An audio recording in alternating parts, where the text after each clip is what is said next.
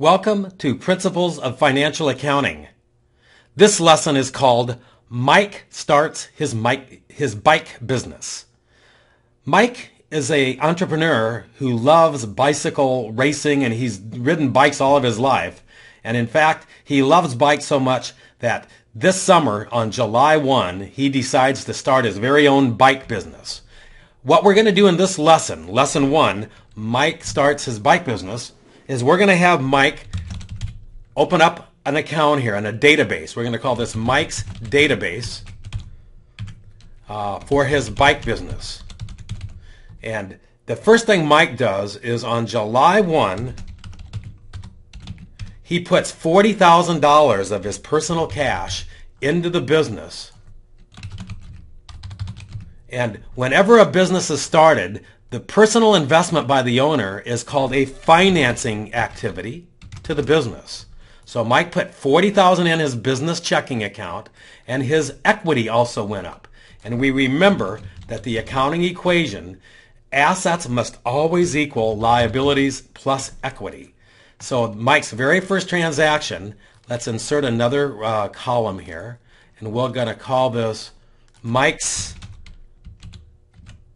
personal contribution. Okay, so Mike on July 1 opened a business checking account. He deposited $40,000 to start that business, and let's draw lines under all of these things. And remember, Mike's assets must always equal his liabilities plus his equity.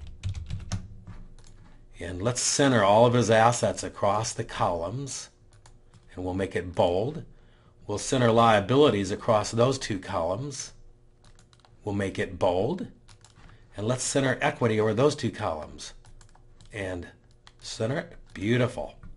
So next, Mike says, I don't have enough cash to start the business. So he writes a business plan, and on July 1, he borrows $210,000 from Wells Fargo. And we'll call this note payable or loans payable. So now, after he has gotten the loan or borrows money from the bank, he is ready to begin incurring his startup costs. So Mike now has $250,000, and right away after that, on July 3, he goes out and he buys or purchases a building. This building cost him $180,000. So cash goes down, the asset building goes up, $180,000.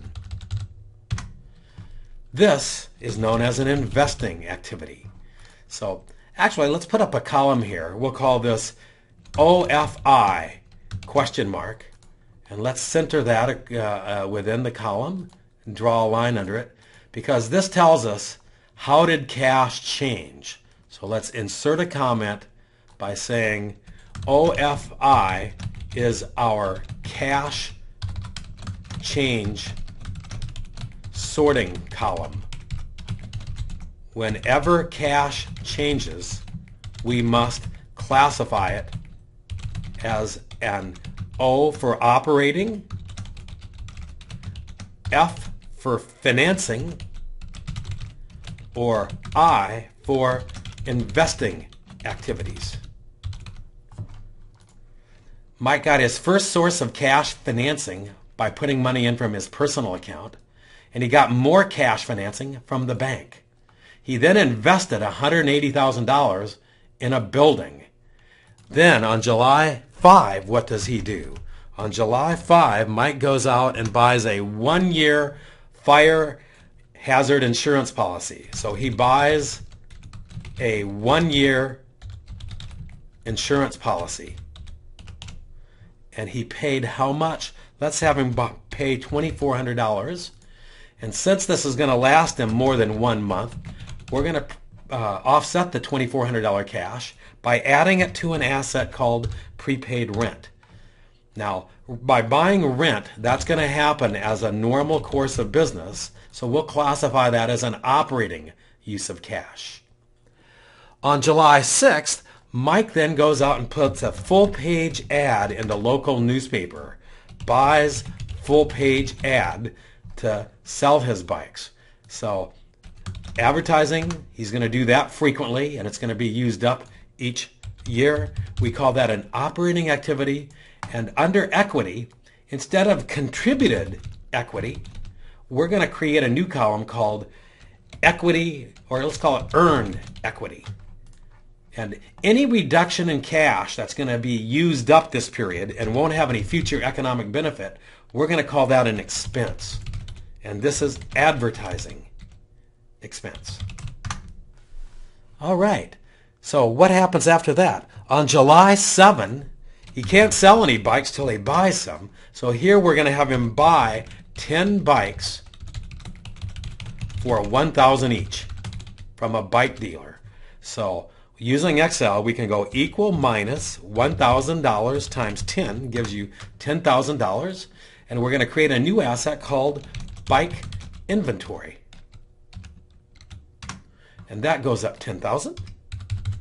And that too will be an operating activity. So during the first month of July, Mike sells in total all 10 bikes. Sells 10 bikes for $3,000 each. He sells high-end bikes, and we're going to go equal 1,000, actually no, 3,000 times 10 bikes. So he earns $30,000 of money from having sold his bikes. So an increase in cash or other assets from selling goods or services is known as revenue from bike sales. That revenue, since he's in business to buy and sell bikes, that increase in cash is $30,000. Now, in summary, Mike opened up a business account by putting in $40,000 from his personal savings, and he made a personal investment to finance the business. Hence, we call that a financing activity. He then borrowed $210,000 from the bank, and then he went out and incurred all of his startup costs. He bought a building, he bought some rent, he bought some advertising, he bought some inventory, and then he sold his bikes. So his balance, his unadjusted database, his unadjusted balances on July 31, we can add these all up and see that his total assets are that amount, and his totals and other balances are right there.